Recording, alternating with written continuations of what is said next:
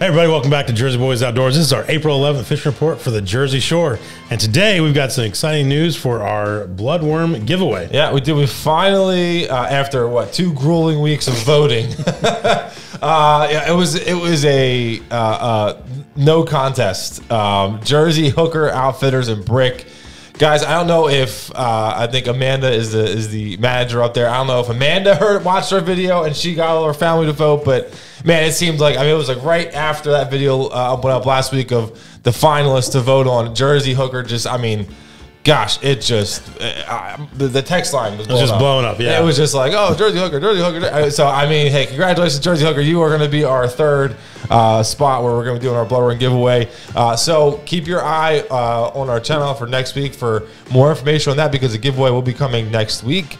We'll let you know more details on that, obviously, next week. But what it's going to be is Great Bay Marina in Mystic Island, Riptide Bait and Tackle in Brigantine, and then Jersey Hooker Outfitters in Brick. Those 3 will be having a bloodworm giveaway, courtesy of Jersey Boys Outdoors next week. So make sure you keep your eyes open for that.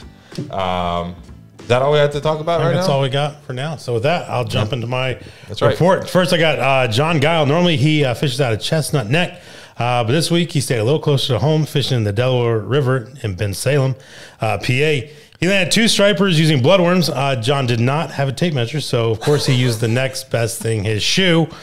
Oh my word! So exactly, I said not to use a shoe. I think he did out of spite. It was like, oh, he said don't use his shoe. I'm using my shoe. So my guess would be this is about a 29-incher. As I say, are you sure he doesn't have like a size 17 shoe? I don't know. Like, I don't know. It's gotta be a giant fish. So.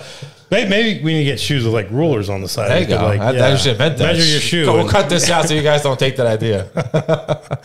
I have Brian Valentine. He was out Monday night fishing the rivers up in North Jersey. Hooked into 5, but only landed 4, all in the course of about an hour. He said they're still crushing the eels. And Riptide Bait and Tackle shared this report from Anthony, who took the lead in their 2024 Spring Riptide Derby with this 30.5-inch, 11.5-pound striper. Captain Andy said stripers are feeding in Brigantine. Now's the time to get out there. Plugs and jigs with rubber worms have been working well, along with bloodworms.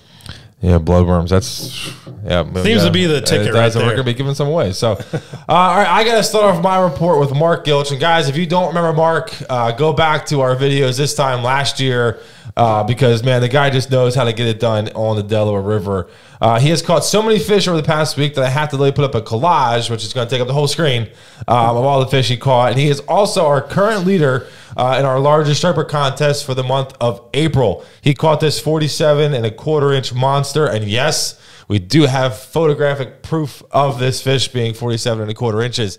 Guys, if you guys want to be in our contest, all you got to do is shoot us a picture of your fish with the fish next to a ruler, and that'll get you entered to the contest as we caught in New Jersey. Hit us up on any of our social media sites or through our text line, and you guys can get entered. But Mark not only was catching monsters himself, he also got his buddy Anthony Faringo into the action. Anthony caught this 42.5-inch monster. They're doing all their damage on bloodworms. Like I said, it's in the Delaware River.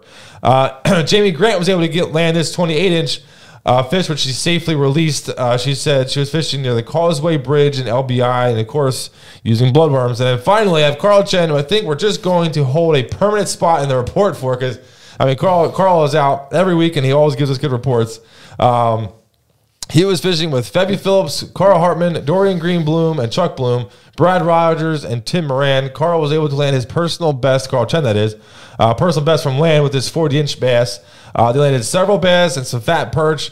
They're, again, fishing northern rivers in New Jersey, and they were all caught in bloodworms from Arts, Tackle, and Fly Shop. So, guys, make sure you pay attention next week for when we drop the video. It may be in our report, may not be. It's going to be up for you guys to pay attention to when those bloodworms are going to be up and how you can be eligible to get them.